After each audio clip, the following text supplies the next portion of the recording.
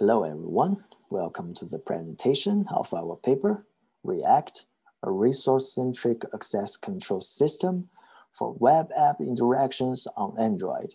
My name is Zhang, and this work is collaborated with my advisor, Yifan Zhang from Binghamton University. So let's begin with some background. Today, we are seeing a trend of tighter integration of mobile applications and web contents. Here's an example of such integration. This is a screenshot of Quora application on Android. The top and bottom parts are native UI components, and the content in the middle is from Quora Web Service. The UI element for showing the web content is called WebView. WebView can be considered as a mini web browser embedded in the mobile apps to display web contents. It can achieve rich functionalities and provide good user experience. In contrast to the conventional web browser, WebView supports mechanisms for web contents to interact with apps. In this work, we have identified 5 mechanisms that are commonly used for web app interactions on mobile devices, as well as their vulnerabilities. The first mechanism is called JavaScript Java Bridge, JJB in short. JJB can expose conventional resources owned by the mobile apps to the web contents. Such resources include system resources like GPS or calendar, and app-defined resources like user home address or SSN. JJB is also convenient for mobile application developers to integrate their apps with web services, just as shown in the Quora example. To have a better understanding of how it works, let me show you an example.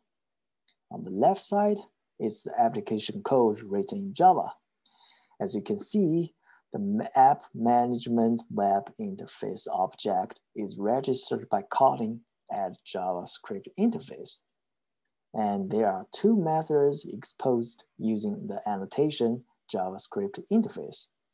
Here, the system resource IMEI is exposed by the method getDeviceIMEI, and the app-defined resource SSN is exposed by the method getUserSSN. On the right side is the web JavaScript code. Once it's loaded by the WebView instance, it can invoke the 2 exposed methods to get the user-sensitive data. The major vulnerability here is the script can be from anywhere. The attacker can exploit this to steal private user information. As you can see, AC of the loaded web code is needed here. There are another 2 mechanisms also related to conventional resources, which are HTML5 APIs and file URL schemes. They allow accesses to conventional system resources, such as device geolocation, media stored on the device, or file system. The access control of them are either error-prone or just missing. The 4th mechanism is called mobile deep linking. MDL can enhance mobile app user experience by allowing users to open specific locations within a mobile app. Here, we use Quora app again to show how it works.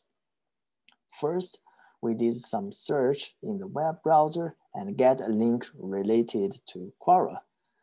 After we click the link, it shows a dialog to let us open the link within the Quora app. If we accept it, the browser actually sends an intent to the Quora app, and Quora will handle it and jump to that link directly. The vulnerability of MDL is that it can be exploited to launch UI spoofing and phishing attack. Here's an example of such phishing attack. The initiator app will first load the page P containing a phishing deep link. The phishing deep link could be something like this. The user clicks the phishing deep link, the initiator app will send an intent containing the phishing page to the target app D. After app D received the intent without any check, it shows the phishing page. The phishing attack can be avoided by adding a proper AC for validating the intent. The fifth mechanism is called Web Event Hook. ReACt provides a number of callback functions to intercept user activities. ReACt is the only mechanism that enables web app interactions from application to web content. To show the vulnerability of ReACt, here's an example. The user first logs into a trusted site through the web view. The server will return a page for showing its content. Since the webview.loadURL event has been controlled by the malicious app, it can inject a malicious HTML form and send it to the server, which could edit or delete the user information on the target site. This attack only possible because the AC is missing for the web event hooks. To solve the vulnerabilities introduced by the lack of proper AC in the 5 mechanisms we have summarized, the existing works focus on 2 types of design, either the origin-centric design or the code-centric design. The origin in the origin-centric design is a URI of web content, which is a combination of scheme, host name, and port number. Resource requests are granted based on the origin using whitelisting or blacklisting. This also leads to its limitation that you can only provide coarse granularity protection, since the policy either fully accept or decline the resource request from an origin. The code-centric design is based on static analyzing the existing code to apply AC policies to individual Java or JavaScript methods that may lead to device resource accesses. This can provide finer AC granularity since it can treat resource requests from the same origin differently. But the code-centric approach has its own limitations. This approach may not be able to correctly prevent unwanted accesses to app resources, since method invocations may not necessarily lead to resource accesses, and it cannot treat different resource accesses from the same method invocation differently. And it's difficult to extend it to work with other mechanisms like MDL, since the intent is not a conventional resource. To address these limitations, we come up with the idea of resource-centric design. This is based on 2 key observations. First, our goal is to protect device resources from being accessed maliciously. So the most effective timing to perform AC is when device resource is actually accessed. And second, the attacker's goal is to obtain certain resources from the system. So protection from the resource accesses can be a promising way to safeguard all the 5 mechanisms.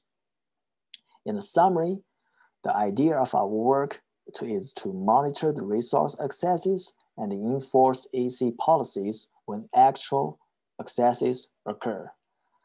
Let me use GGB as an example to show you the differences between these 3 designs. The render thread will handle the web content and parsing it. Right after the render thread obtains the origin of the web content, the region-centric AC is enforced. Then the render thread will pass the ID and parameters of the invoked Java method to the background thread. The background thread will do some necessary preparation for the Java method invocation. After that, it calls the Java method. This is where the code-centric AC policy enforced. After the Java method invoke, it can send the resource request to the Android framework. And here is our resource-centric AC policies enforced. so that we can treat individual resource accesses differently, even if they come from the same origin or the same method. Here's a table showing the resource and consumers of the 5 WAI mechanisms. For GGB, H5A, and FUS, the resources are all conventional resources like system resource or app-defined resource. The web view instances in MDL and web event hooks in WH are unconventional resources. Here's a figure showing our work comparison to the prior work. Our solution can work with all the 5 mechanisms coherently with fine granularities at the resource level and without app or OS modification. And it can generate new or changing the existing AC policies during the runtime. Next, let me introduce our formal resource-centric policy language, RCPL, which is used to establish resource AC policies in our system. As shown here, it is described using the BNF notation. The rule is composed with 3 parts: resource, consumer, and a permission. Here, let me use some examples to show you how the RCPL is used in practice. Start with system resource. As you can see, the calendar, GPS in the first part are the system resources, then followed either by a web consumer or an app consumer.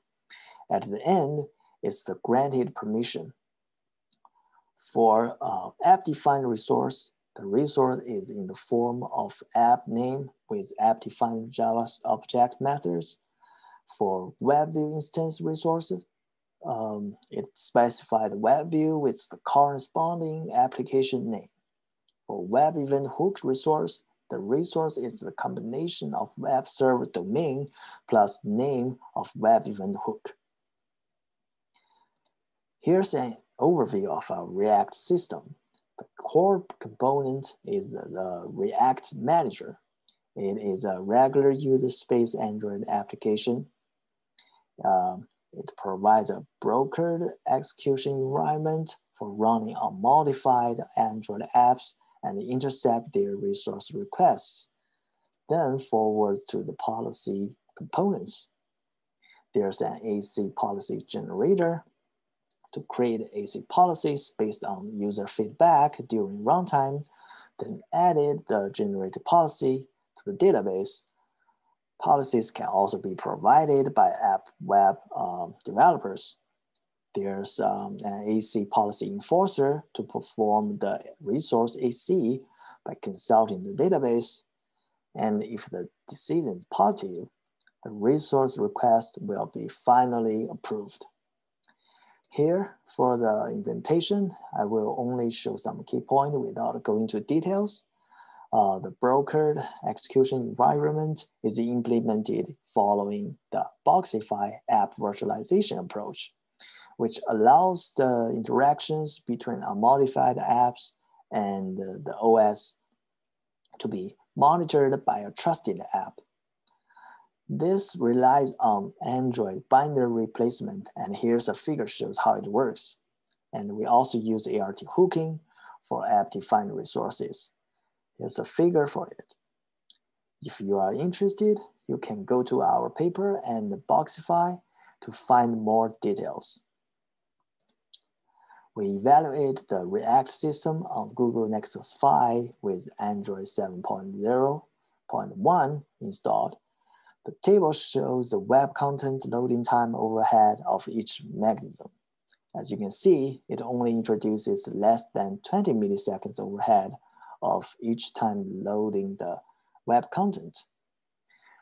We also evaluated how much overhead our system brought to the app startup process. In this experiment, we selected 5 commercial apps.